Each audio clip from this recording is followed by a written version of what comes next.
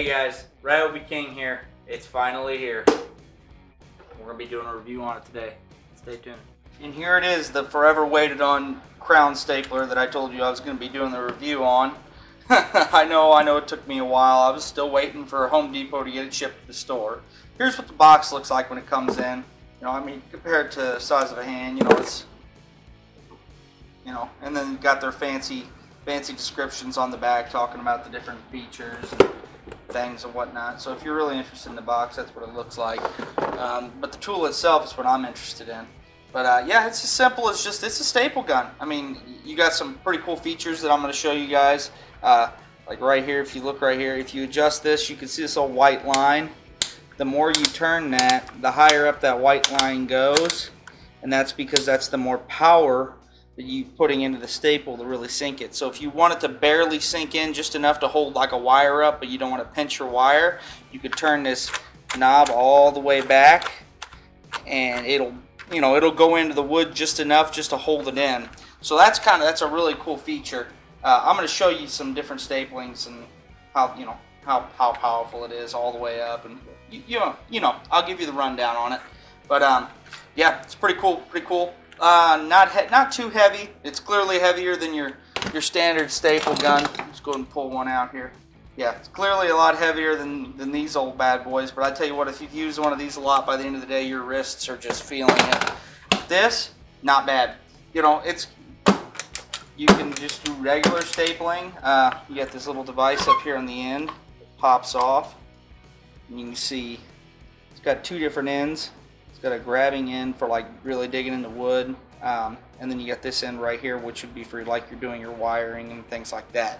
And I'm going to show you how that works here in just a little bit. So if you're curious on how this thing loads, it's actually, when you open this up, you're going to probably think you're going to want to set them down in this area. You actually don't. You drop them straight inside of here. Once you do, just close it up like any old gun, and there you go. You're good to go. So I'm going to shoot 3 nails, one at the lowest setting, one at the medium setting, and one at the high setting. So there's one at the lowest setting. Turn it up just a little bit. One right next to that.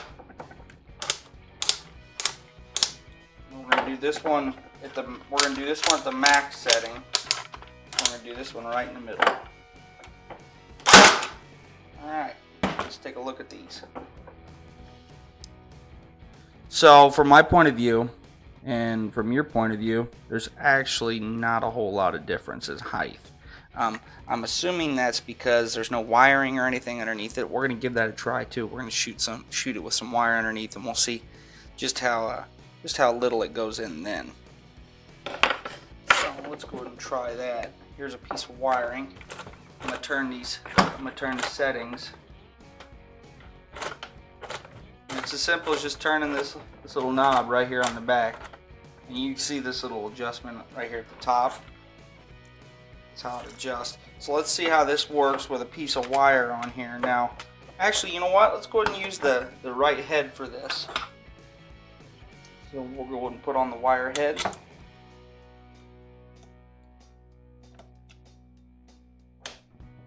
Alright.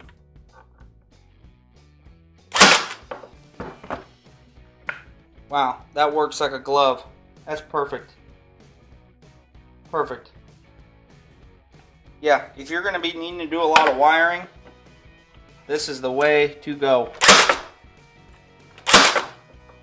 That one I kind of nicked the wire, but that's just because I'm not used to it yet. But I mean, all of those staples are in that wire.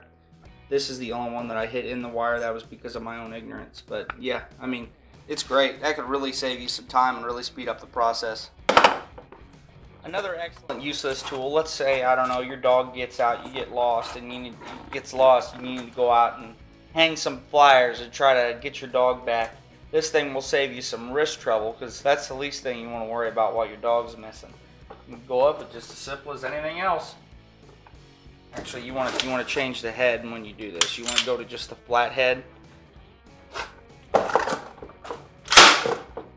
Bingo. And you can go up and hang all your signs out, so that way you can get your dog back.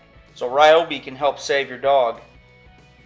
Hey guys, thanks for coming and watching again today. I hope you enjoyed the video. I hope you learned something about the tool. If there's any questions you guys have or anything you want to know, just message me. Any tools you want to review, just message me and I'll cover it if I can.